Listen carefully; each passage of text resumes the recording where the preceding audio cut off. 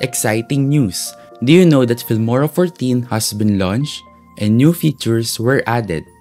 And for today's video, I'll be sharing to you my favorite feature from Filmora 14, and I'll be sharing to you as well on how to use that specific feature and also my experience upon using that.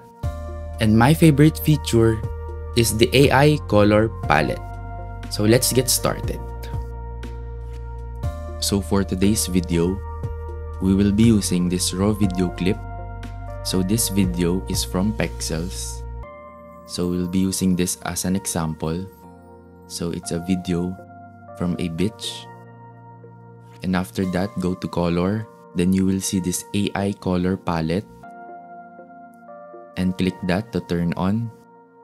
Then as you click this, it says select a video or image to extract. So there are two options. So let's start on the first option. So you will need to select a reference frame to copy as your color palette. Then after that, click generate. And then adjust the strength. And as you can see, there is a difference. And you can use the protect skin tones if there a space or the skin detected on the video, but if none, just use the strength. Then click save and apply. As you can see, here is the first palette. And you can use this on the other videos, but there is a separate tutorial for that.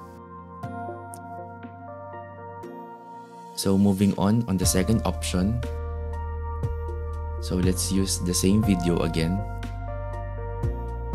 And then turn on the AI color palette.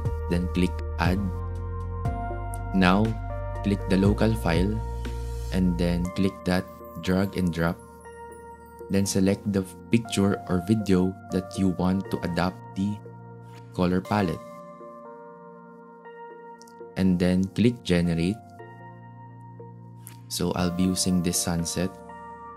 Then adjust the strength based on your preference.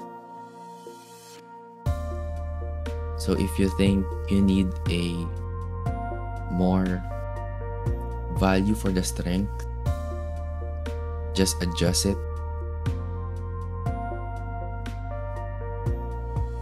So let's try this 46, then click save and apply. So here's the result. As you can see, it has a touch of yellow. And now let's try to use the palette earlier. And to do that, add another video and then click the AI color palette. Then select the palette that you want to use, like this, my palette number 2. Then again, adjust the strength based on your preference. And that's it. For my experience upon using the AI color palette, I would say that this is very helpful for me, especially I am fond of using the color grading, and if I have a recent project that color grading is already applied and some adjustment on the light, especially from the contrast, brightness, temperature, saturation, and etc., it will be easy for me to copy that setting and apply it on the recent video or the future videos that I'll be using. Also, this feature will help you to save your time. At the same time, it is easy to use. Just use the AI color palette, then copy or adapt the setting that you like, or if you want to have a little adjustment, just adjust it, then save as custom and save that setting and apply it on your future videos. So overall, I would rate this AI color palette feature from the new Filmora 14 is 10 out of 10.